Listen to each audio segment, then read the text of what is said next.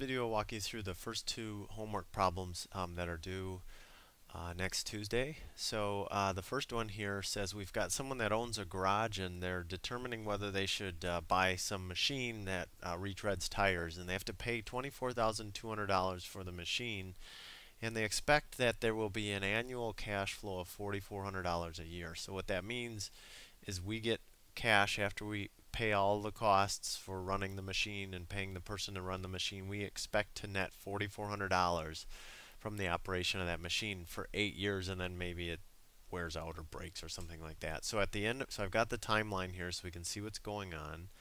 At the end of so this is year one. At the end of year one, we would collect $4,400. At the end of year two, we're assuming we'd collect $4,400, and so on and so forth, 8 times.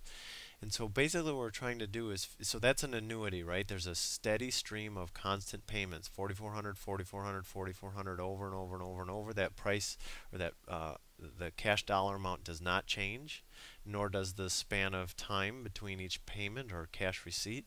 We're trying to figure out what's that worth today? What's that worth right now? So this is the present value of an annuity problem. Here's the formula that we're going to use. We're trying to solve for the present value. And the present value isn't 24,200. That's the present value of what we would have to pay, but we're wanting to know if that's what the machine is really worth based on the cash flows it produces, assuming we want to earn a 10% return. So we want to know the present value. We know the size of the annuity, which is $4,400, but we now need to find the factor. So the first thing we need to do is determine which table we need to pull the factor from, using 10% as the annual rate of interest, and for 8 years. That's the n, the number of periods. So the I in this case would be 10%, and the n would be 8. So we're going to go to this table, which is the present value of an ordinary annuity. We're trying to figure out what it's worth today. And so the factor is we're going to go over to 10%, because that's the rate of return the owner wants to earn on this investment, and we're going to go down to the 8th, this level here, n of 8, 5.33493. So I go back to my problem, and I know the factor then is 5.33493. And Excel cut those numbers off. That's okay, it'll get us close enough. The annuity is $4,400. I multiply those two together, and what you'll see if I make this a little bit bigger here is, let me just format that. You'll see, as I get it to work here, that that investment is worth $23,473, which is below the $24,200. And so the answer to this question is no. We shouldn't buy it because it's only going to return this much in today's dollars. So if I have to spend $24,200, I wouldn't invest. I wouldn't invest the $24,200 because I'm not earning a 10% return. I'm earning something less than 10%. So the answer is no, and that's why. The second homework problem says that we have someone that's going to buy an investment, and these are available investments. You can go out and you could buy an annuity. It's called an annuity, right? From some sort of a brokerage house, and they are promising you to return you $1,000 for the next 20 years. That first payment doesn't start for a year from now. So you're paying, this is the present value, 98.1815. That's what it's worth today. So we already know the present value.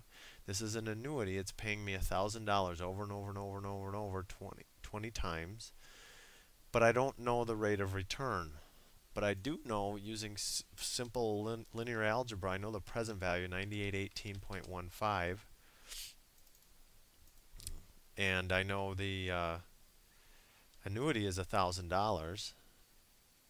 So if I wanted to kind of show you the formula here, equals the $1,000 times the factor. Right, so now all we have to do is solve for this equation, trying to figure out what the factor is. So watch how I do this, right? So I'll divide by 1,000, so 9818.15 divided by 1,000 tells me that the factor is 9.81815. Okay, remember when we found the factor, we needed two things. We needed the n and we needed the interest rate. Well, we don't know the interest rate, but we do know the n. The n is 20, and we know the factor. Okay, so n is 20, here's the factor, 9.81815. So if I go to the right table, remember this is the present value of an annuity, I go to the present value of an annuity table. I don't know the interest rate, so I don't know where to go here, but I do know that the n is 20. Okay, so I go down to 20. I do know the factor was 9.81 something, so I keep looking over until, oh, look at this right here. Here's that factor, 9.81815. So if I go up here, that's an 8% interest rate. So the answer to the problem is that she's getting an interest return of 8% on her investment. So 8% would be the right answer for this problem.